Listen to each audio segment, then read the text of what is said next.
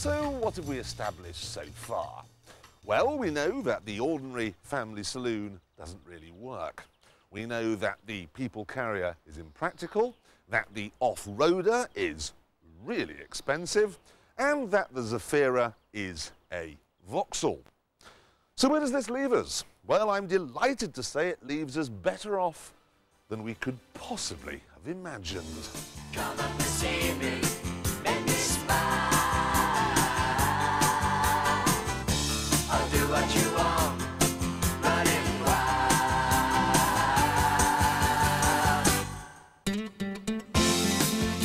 This mad car, designed by a group of people who seemingly never met, is called the Fiat Multipla.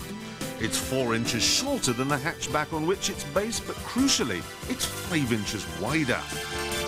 This means that there's space inside for 6 on 2 rows of 3, and that means there are no seats in the boot, which is therefore big enough for things. As a piece of straightforward, logical thinking, it's a masterpiece.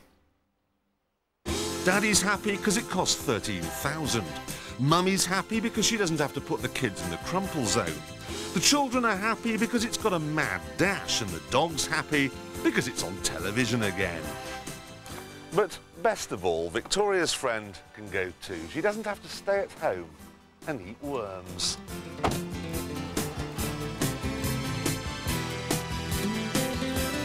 Funny, isn't it?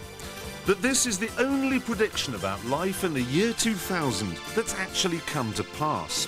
We don't live on pills and we don't wear Baker foil suits, but we do have to drive around in a car that looks completely bonkers.